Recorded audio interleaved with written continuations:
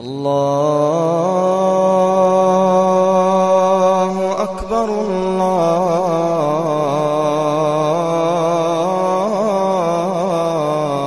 الله أكبر. Dear friends, today we are discussing about importance of Sunnah of Prophet Muhammad sallallahu alaihi wasallam and invention of the Holy Quran. Sunnah is the way of life prescribed as normative for Muslims on the basis of teachings and practices of Prophet Muhammad sallallahu alaihi wasallam and interpretation of the Holy Quran. It is necessary for all Muslims around the world to follow the Sunnah in every matter of their life. This video will guide you how to drink water in accordance with the Sunnah of Prophet Muhammad sallallahu alaihi wasallam, and it is for all without a distinction, Muslims or non-Muslims.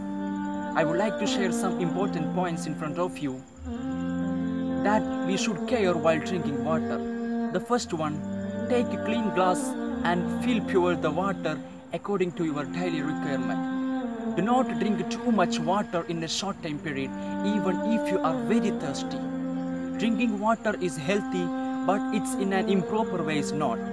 So that main thing is, do not drink water in a short time period. The modern science proved that when a person drinks too much water in a short time period, the kidneys cannot flush it out fast and blood becomes waterlogged, which can strangely becomes a cause of death. So, my friends, do not drink too much water in a short time period, even if you are very thirsty, especially after play or any hard work. We will be very thirsty and we will be drink water, too much water in a short time period. The second one, recite Bismillahir Rahmanir Rahim. The Prophet sallallahu alaihi wasallam said, when commencing to drink water, recite Bismillahir Rahmanir Rahim. By this act, we actually praise Almighty Allah who gave us water to drink, which nobody can survive on earth. The third one, drink water with the right hand.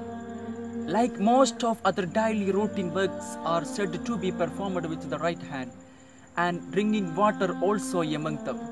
The Prophet sallallahu alaihi wasallam said, never eat and drink water by left hand, because the shaitan eats and drinks with his left hand.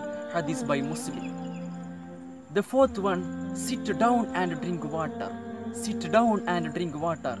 It's very, very important point.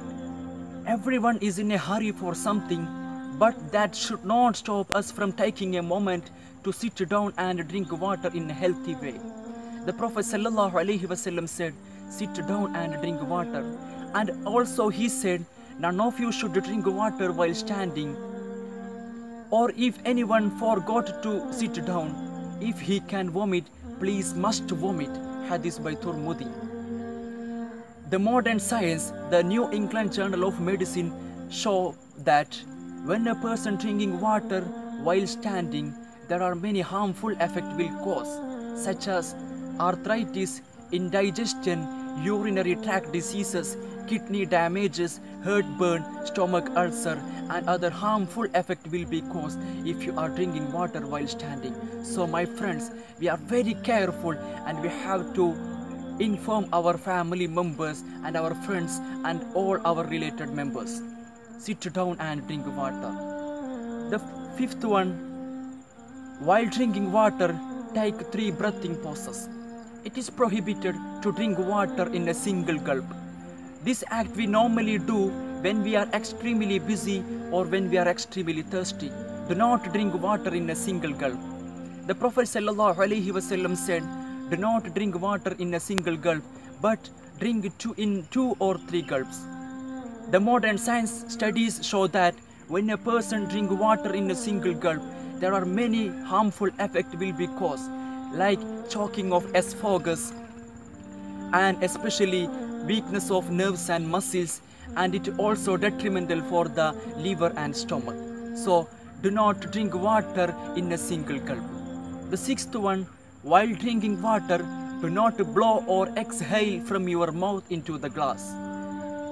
Narrated by Ibn Abbas radiyallahu anha, the Prophet sallallahu alaihi wasallam said, Do not blow or exhale from your mouth into the water and food. The modern science proved that when a person exhaling carbon dioxide into the glass, it will cause to react and reform of carbonic acid. It can disturb your internal environment, and it also lead to acidosis.